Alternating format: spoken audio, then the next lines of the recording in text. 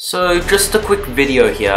Sorry for the recording quality, but I don't have the 3DS capture card. So I have discovered with a friend, not really a glitch, just a kind of fun little thing with Lucario and Falco and Fox, and that is on the new DLC stage for Hyrule Castle 64. If Lucario grabs Falco on this ledge, he will essentially spaz out in this crazy, I guess you could call it glitch state. It's just a fun little thing that just appears here. Again, I'm not sure if this has been discovered yet, but it works with both Fox and Falco. I haven't tested out too many other characters.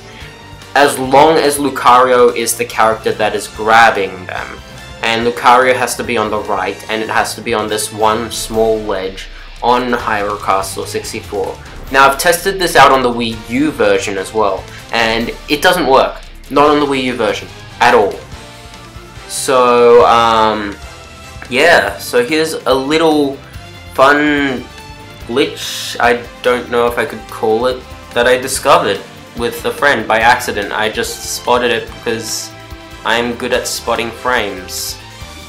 Enjoy!